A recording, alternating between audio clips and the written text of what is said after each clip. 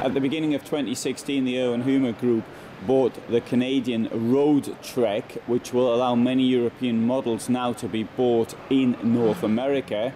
Now, this is a Roadtrek Agile vehicle, which has got some very unusual and interesting features which hitherto have been unknown in Europe. Let's have a quick look inside it.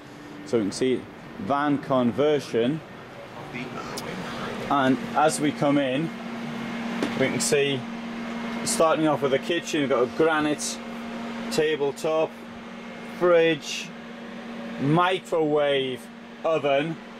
Now the toilet and bathroom looks a bit small, but you can close the doors, something like this, putting the curtain around, which gives you a little bit more room. Bear in mind, this is a very small vehicle anyway, and you're getting a toilet and a shower in it. So you go in there, shower, curtain comes around. Bit of hanging space here.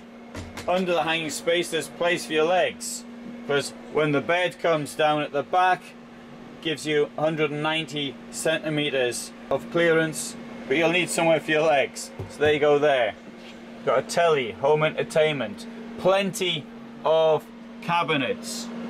But what's really clever about this system is the electronics in it. We've got here electric hot plate. There's 12-volt air conditioning. And so let's come out now and actually have a look at how that all works, because there's a model here.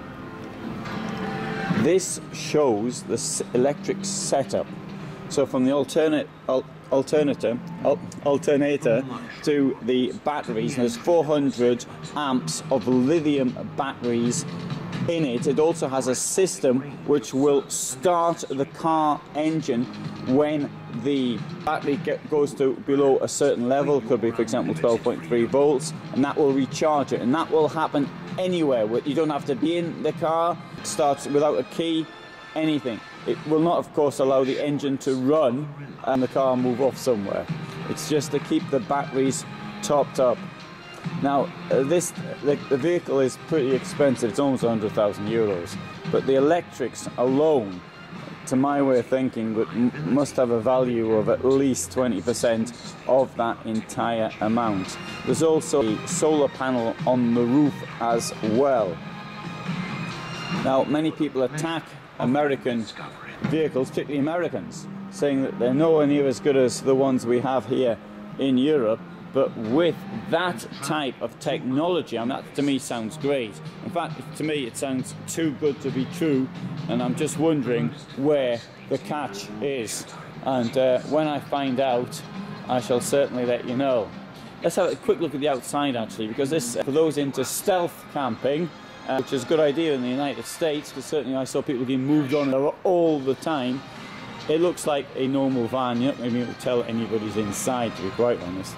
Okay, there is an external shower, but there's no external points for the fridge, as it's electric, or for the use of gas. Now, some models do have propane heating and stoves in them. I've got to say, I find this really, really amazing from the electronics point of view.